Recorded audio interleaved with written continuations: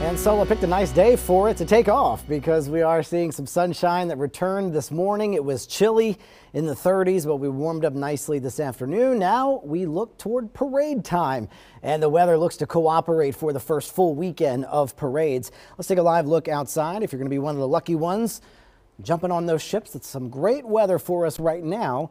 We will see some clouds returning this weekend, the potential for a shower tomorrow morning from a weak cold front that's going to be moving in.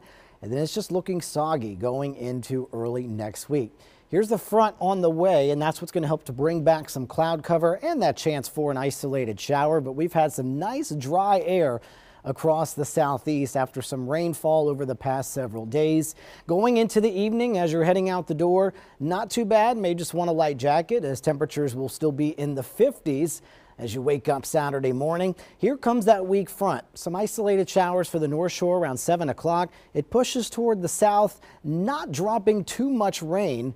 As we go into the afternoon, we will warm into the 60s and try to work in a little more sunshine after the cloud cover that moves in with that front. And the dry weather will continue going into parades on Sunday. From there, though, that's where we'll see a big shift once again in our weather pattern. So this is the wider view. You see the cold front swing through, a few isolated showers, quickly diminishes, dry outlook for the rest of the weekend. Here comes the rain building in from the west. First round moves across through the afternoon and evening on Monday. The rain could be heavy at times. Some isolated thunderstorms, lingering rain on Tuesday and into Wednesday before another front arrives on Thursday. We'll bring another round of some heavier rainfall before this finally starts to sweep out as we go into Friday. So looking good for your weekend. Monday through about Thursday is going to be some pretty high rain chances, and then looking better going into the weekend. Looking at the drought monitor, though, again, we could use a little bit of rainfalls. We see a lot of yellow from Baton Rouge to New Orleans and into South Mississippi. No rainfall today. We're just a little bit below the normal for the month and the year-to-date rainfall.